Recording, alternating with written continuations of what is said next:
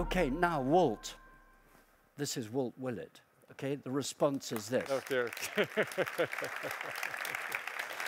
This is one of the immense pleasures of my life is meeting people like Walt. I first met you about 25 years ago, and I couldn't believe the moustache because I thought it was fabulous, and it was bigger then. But then this man spoke with such gentle language and such fantastic evidence. This is Mr. Evidence. This is Mr. Complexity in the world I work in and food public health. So I said to him just now, why have I only got 4 minutes of listening to you? He said, I've got nothing to say. No, he didn't say that. I'm on a diet. He's on a diet. So, well, Walter's a big figure in this world. So those of you who don't know the food and public health, he, like some of the other speakers we've heard today, is guru. Okay, but that's because he listens to the evidence and generates evidence. Secondly, actually, I'm going to embarrass you. In the world that we operate in, academics were all judged by stupid indices, like sort of how tall you are, how big your moustache is, whether you're wearing a tie. No, we're judged by things called like the H index. Anyone know H index? See, they don't know. So it means nothing to them.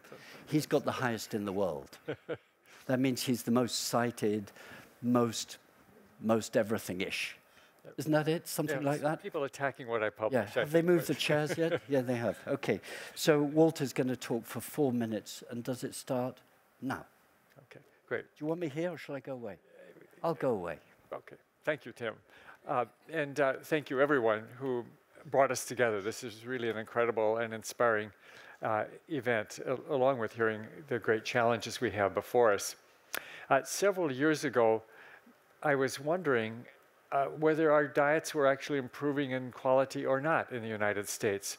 Many of us, including a good number of people in this room, have been working very hard in various ways to try to improve diet quality, but we really, what I realized was no one was tracking the quality of diet in the United States on a regular basis. And that seemed pretty basic variable that we should be measuring to know whether we're actually achieving something or going backwards. And I really, in fact, wasn't sure. We were going through the Great Recession. There was a lot of economic stress, and there were reasons to think that diet quality could actually be deteriorating, and some anecdotal evidence that it might be. So I thought, well, let's actually look at this. And the first question, of course, is what are we going to use as a scoring system for diet quality? And fortunately, we had been working on that issue for over 15 years, essentially creating what we called an alternative healthy eating index, because we had already showed that the U.S. Department of Agriculture healthy eating index was totally useless. People who adhered better to that index or had a higher score had no better health outcomes than people who were very low on that score. So we putting together evidence from our own studies and the world's literature, identified 11 variables in the diet that are strongly and robustly related to risk of coronary heart disease. And we showed that that index predicted heart disease and mortality and diabetes and many other health outcomes, not only in our own study, but others. For instance, a study in the UK, the Whitehall study, also showed that this healthy eating index strongly predicted cardiovascular disease. So basically, we had a valid index by which to assess dietary quality. Then we took the National Health and Nutrition Survey data from the United States based on 24-hour recalls and applied our healthy eating index to this nationally representative data. That took a modest amount of effort, and one of our doctoral students, Daniel Wang, really deserves credit for doing the careful, detailed work on this. And what we showed was that diet quality had been steadily improving in the United States.